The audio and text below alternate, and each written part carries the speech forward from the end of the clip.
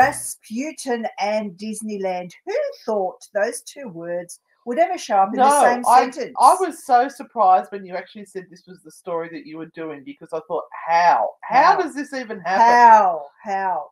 Can we go on to the next slide, please? Okay, so on August 1969, the Haunted Mansion made its debut in Anaheim, California's Disneyland to rave reviews.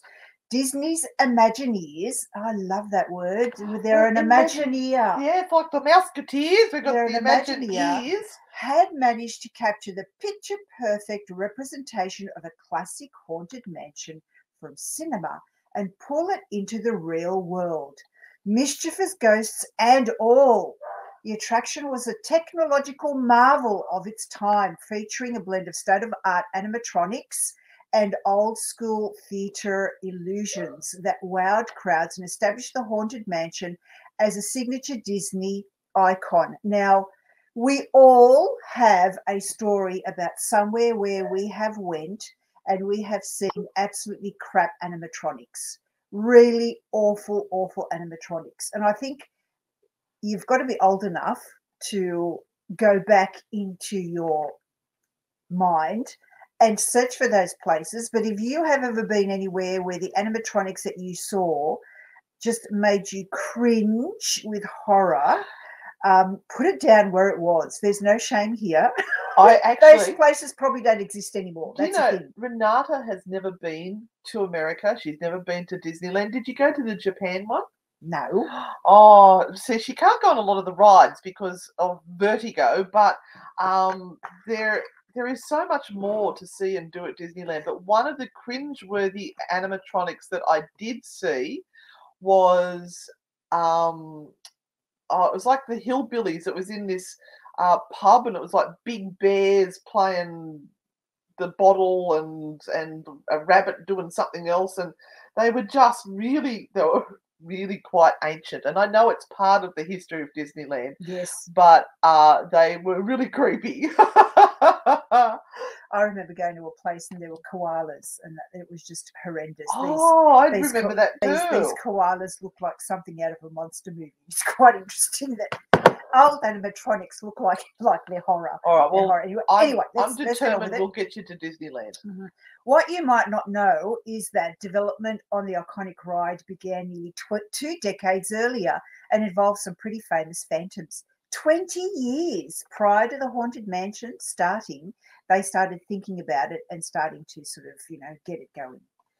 Sorry, I'm jumping around pages here for poor Renata because I'm trying to get onto the website as well so I can see the comments from there. You ready for the next one? Yes.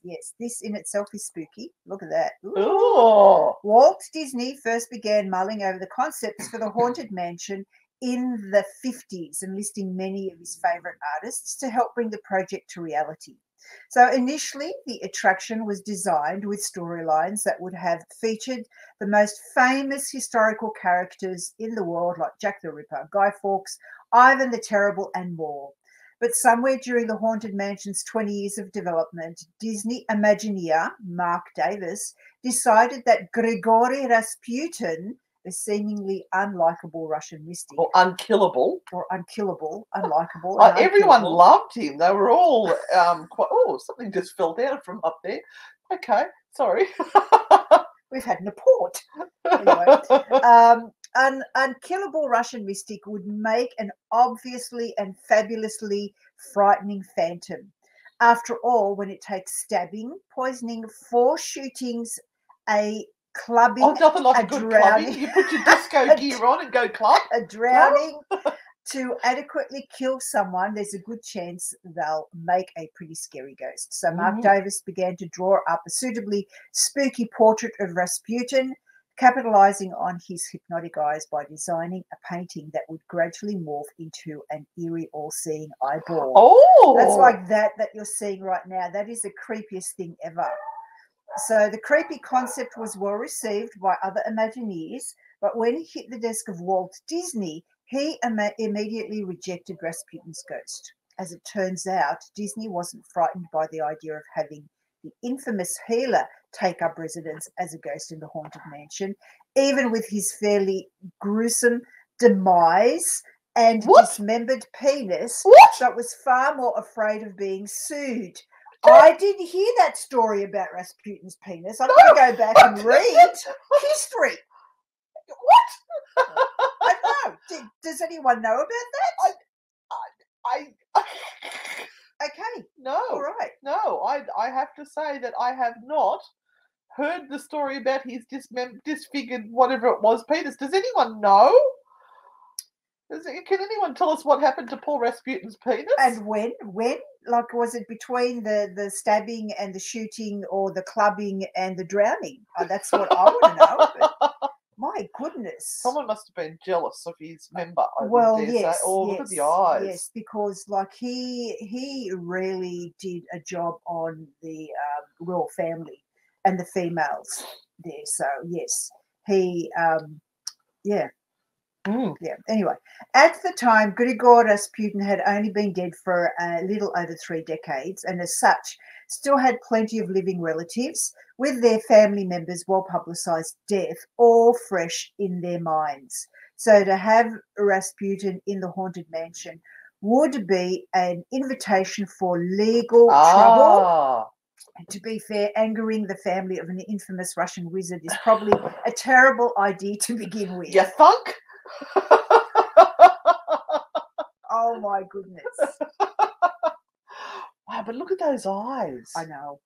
Yeah. Wow. I've seen a couple of stories about Rasputin, and he was such a driven man within his own soul. I reckon if this person appeared today in our world, most of the people that are watching this channel right now would say that he was possessed, that he had an independent soul, an independent demon living within him, making him do the things that he did. Yeah. There was no stopping this man. So in the end, Disney scrapped the idea of using famous figures in the haunted mansion completely, though echoes of the original concept still linger in the attraction. Those who pay close attention can even spot many of these original figures reworked as the Sinister 11 portraits. Pardon me. You'll be fine. Portraits which hung inside the haunted mansion in Orlando's Walt Disney World, complete with eyes that follow you everywhere. These days, they've been relegated to the load-in area of the mansion, sadly with plain old eyeballs. I wonder if you can figure out which one was the original Rasputin painting As that they changed. Catherine pointed out there, said the first possible serial killer. Oh. Could be. He had no regard for anyone, which is the truth of it. He's an absolutely fascinating character. And in saying that, you kind of go, well, this man was an absolute monster. Why do you want to know about him? But that's what seems to attract people to his story. Yeah. So we have one more slide. Right, so I'll get back over to the slideshow, shall I? I was just waiting to see if people could pick. So we've got one guess here from Vanessa Taris who said number 2. So I'm not sure what that is because we've got 1, 2, 3, 4, 5, 6, 7, 8, 9, 10, 11 there. So if we go from the top left across, that's 1, 2. So the man sitting down with the mustache. Mm-hmm. Mm. There's quite a few there that could pass off as Rasputin, I do believe. Mm-hmm. Thank you for the guess. Oh, here we are. Karen said number 5. 1, 2, 3, 4, 5 with the hands clasped. Mm-hmm. Cher has said, is it Cher or Cherie? Has said number 4, so that's the one with the lantern. Mm-hmm. Ooh, very interesting. Shall we go to the yes, let's have a look. To the answer. Let's have a reveal. Ta-da! Oh, well done, Karen. So Grigori Rasputin, can you go back? Sorry. I need to take that away from you. Well, yeah, I mean, you can do it. Here we are. This is my last slide. It's fine. Okay.